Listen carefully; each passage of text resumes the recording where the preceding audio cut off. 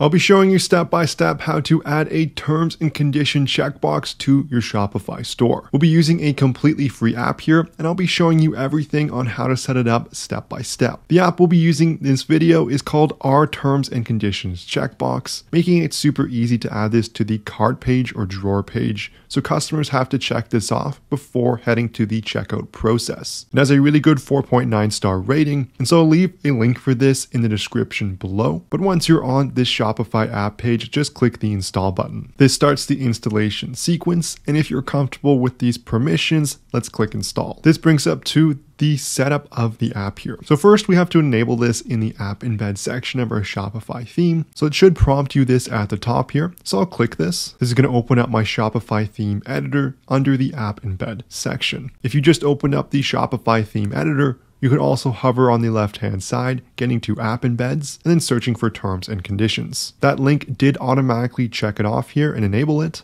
So I'll hit save in the top right to finalize those changes. If I head back to the previous tab here, I'm just going to reload the page. You can see the install app section has now been checked. And now we can go and edit and customize the checkbox message, as well as the alert message that's going to pop up if the customer hasn't checked it off. You can just add this as a test, although you can customize this message exactly to what you want. But I'll leave it here just so you can see our changes were saved. One thing to note is that you actually want to customize this link here. So if we hover over it, we can click the insert link and then set this to the actual terms and condition link of our Shopify store. As for the alert message, I'll change this to you need to first agree to the terms and conditions. So I'll hit save in the top there. Let's go and preview this now in my Shopify store. On the left-hand side menu, under Sales Channel, Online Store, if I hover over it, I can see an eye icon. So I'll click that, head to a random product on my store, click Add to Cart to load the cart page, and there I can see it. I accept the terms and conditions,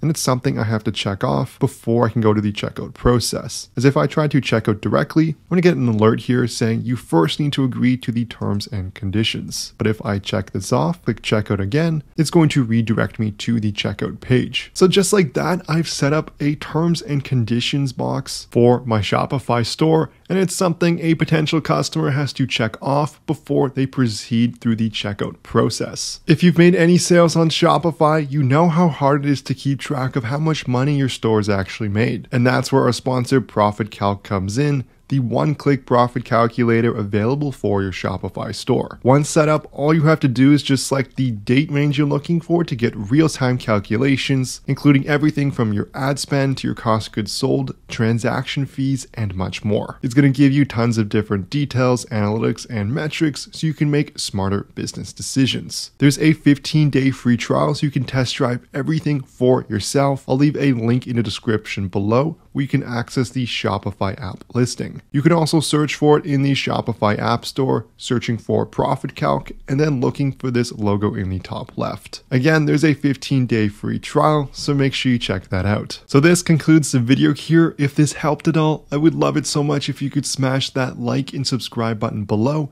If you have any questions, leave a comment. But thank you so much for watching, and I'll see you in the next video.